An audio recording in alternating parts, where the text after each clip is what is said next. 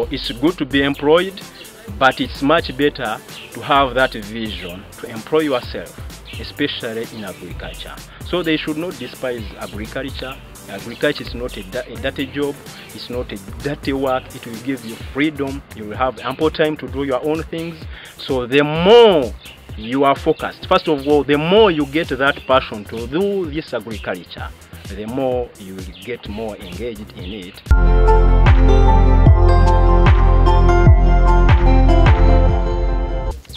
Yeah, I'm called Naboth Katumba. I'm from Rubeho, Isinjiro.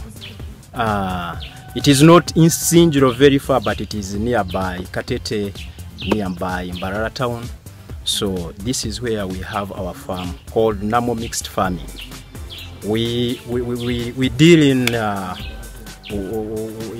plants. We have green pepper, we have sukuma wiki, we have spinach, we have the one is called layu, and we rear rabbits, we rear quail birds, we rear pigs. So it's a big farm whereby we have a big production and on a small scale.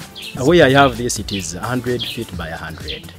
Yeah, on this I have this project of vegetables, and I have rabbits and pigs. These days we have a small piece of land. Most of us, we have small pieces of land. Some people, they have plots, but they want to earn income from those plots. So with the vertical farming, it is of a big advantage whereby we grow things going upwards. It's like when you are building a flat, you grow things going upward. So, and on a small scale, like 1 meter, but 1 square meter, you can put there plants, like 50 plants, of which when you are to lay them down, you can dig them on a bigger land than square feet.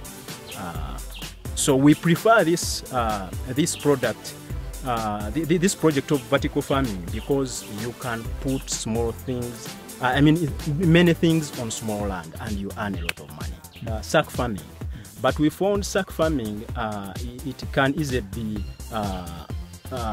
worn out because it is not of strong material.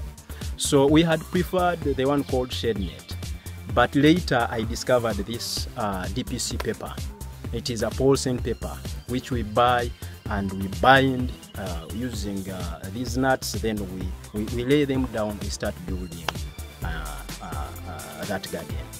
So this is the best practice, whereby when the plant is growing, its roots goes deeper and it will get enough water, which will help it to have good production. The first capital now is knowledge and it's passion. When you have passion for these things, whenever you meet challenges, still you will push on to fulfill your dream. So I had passion for these things. First of all, my wife had a problem. When she was pregnant in 2012, she lacked blood. And when we went to the hospital, doctors told us that she must have enough greens. So we started buying greens, and we found it is very expensive. And we said, why can't we plant our greens so that we are not having all that big expenditure? So we started small with sack farming, growing those vegetables, and later we saw there were many and they were in plenty. So we decided, some people, they started coming at our home to buy them. We sold those greens and we found now we can do business. From there, I visited one of my friends, is in Kachika, Andrews. So he was growing vegetables and I started admiring farming. So from there we started doing this. I started buying seeds, making nursery beds, transplanting, and then planting. Then that's how we started. But it's not labor intensive. First of all, like 100 by 50, the plants that are 100 by 100 feet, plants that are there, you can plant them on an acre of land. But here it is easily manageable because it does not, we don't have many weeds. we don't have, it can easily be irrigated, and another thing, we just manage it with my family, my wife and our children. So it is, and again, you can plant in a small place and you have a big production. You can earn a lot on a small place, depending on how you've taken care of your plants, and then it's much better. And you don't invest much as in digging, because this garden, we make 7 steps. This garden, it can take me a year or 2 or 1.5 to build another garden. Here I just use a stick, then I irrigate, then I plant again. I worked with the government.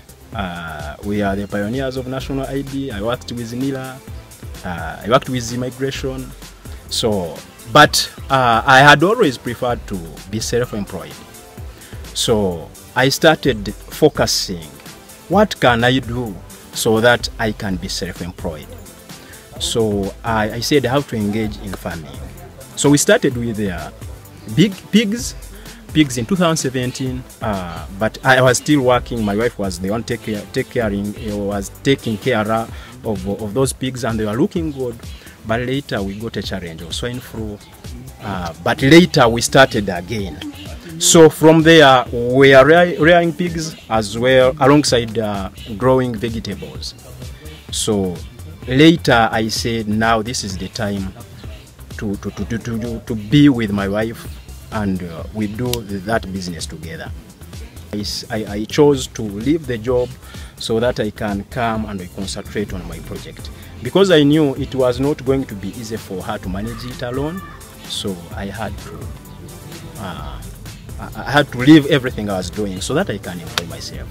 And now the benefits, monthly, I know how it means to earn monthly, but it's much more better to earn on weekly basis and actually on daily basis, because everyday people here, they are coming to buy greens, they are coming to buy eggs, quail eggs.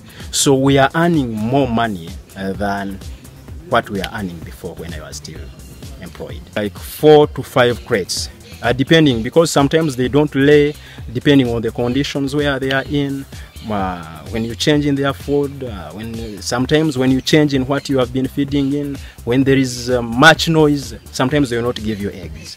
But on weekly basis, I've been getting 4 trays, and 4 trays to 5 trays, and each tray I'm selling it at 15,000, and it has 18 eggs.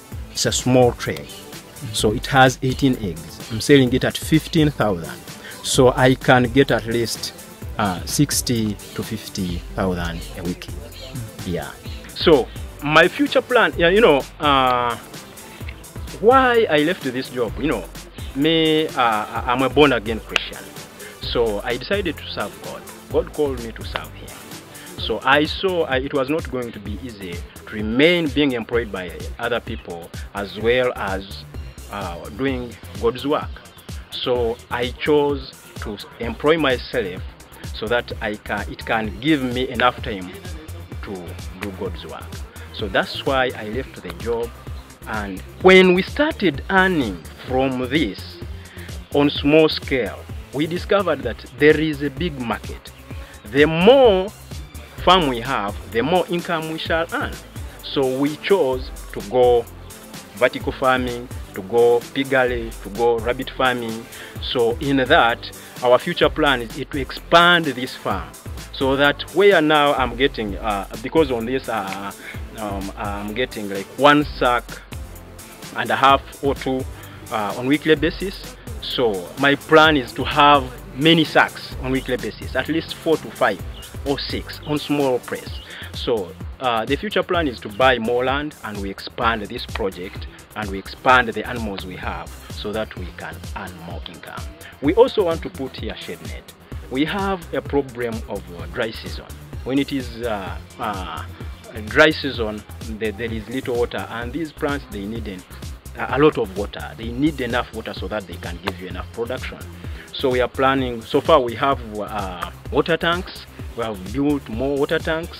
We have the capacity of like 40,000 liters.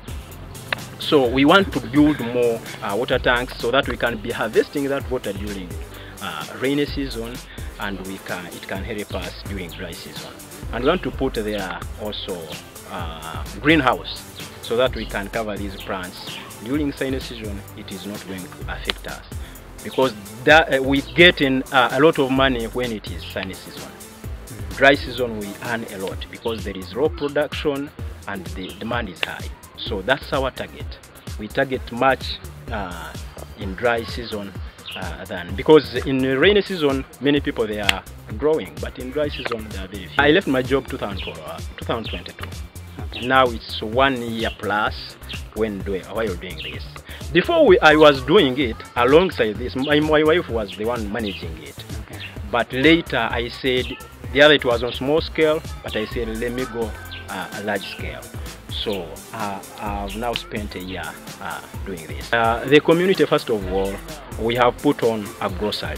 They have been coming here to buy these products, and these products they like greens. By the way, we grow even tomatoes on in that plantation. We grow tomatoes, but now we have harvested them. So they come to buy greens, vegetables from here, and we sell them at a cheap price.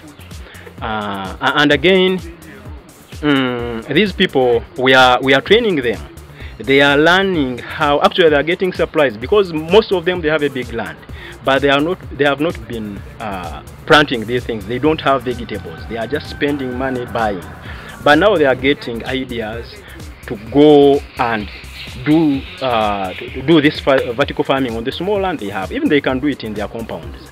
Then so that they can get vegetables as well as for income. And again, there are some people who have been who are so much interested in this. Now we have started installing this vertical farming in their homes. They come and hire us. The challenges we have here, first of all, is a shortage of water when it is during dry season. That's why you are trying to invest much more in harvesting rainwater so that it can help us during dry season. So again, another challenge is pesticide. Pesticide, that's why every week we have to spray. We have to spray so that we can have these products, we can have the vegetables grow very well, not being affected by the pests. So again, we have also another challenge. We don't have any challenge of market because the market is available, and actually we don't have enough to supply the market. So another challenge, also laborers. Sometimes we look for laborers. These young guys, they don't want to do farming. So we get so challenged whenever we want to do something small here, and we find that we are not getting them in time. So also it's challenging. First of all, I want to thank President Museveni because he had given us enough advice to do small things, to do many things or big things on a small land. So his advice, I bought it, and that's why I'm doing all this. I'm trying to engage more in farming so that I can also be a person where people they can learn from me and they start doing or bring in more innovations whereby they can do much better than what we are doing right now. So I'm advising the youth.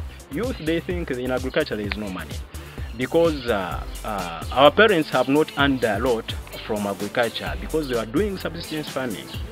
But whenever you have this idea of doing commercial farming, you produce for your family or for yourself as well as producing for the market where you'll be earning a lot. So it's good to be employed, but it's much better to have that vision to employ yourself, especially in agriculture. So they should not despise agriculture. Agriculture is not a dirty job. It's not a dirty work. It will give you freedom. You will have ample time to do your own things. So the more you are focused, first of all, the more you get that passion to do this agriculture, the more you will get more engaged in it.